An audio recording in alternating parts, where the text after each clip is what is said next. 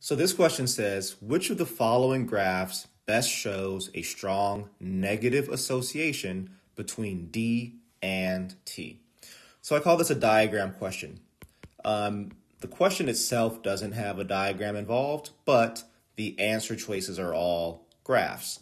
So what's important here? Well, what's important is understanding what strong and negative and association actually, what those mean. So strong on a graph means that all of the values are close together, right? Versus a weak association would be where the values are more spread apart. And then negative and or positive would just mean that the association, as you see where it trends, is going either down for negative, or that association that you're looking at, in this case, I'm going to make a strong association, is positive or trending upward, right? If I were to draw a line of best fit, it would be going this way versus this one, versus this side going that way.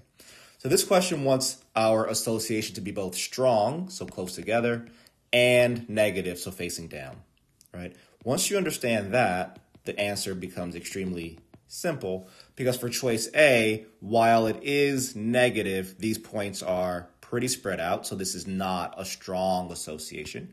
Choice B is flat, right? It's not negative nor positive, although it is a strong association, so that's why B is gone. Choice C is strong, but it's a positive association, so that's why C is gone. And then we see choice D is what's left over as being both strong or tightly connected dots and having like a negative slope or a downward trend. So that's why the answer here is choice D.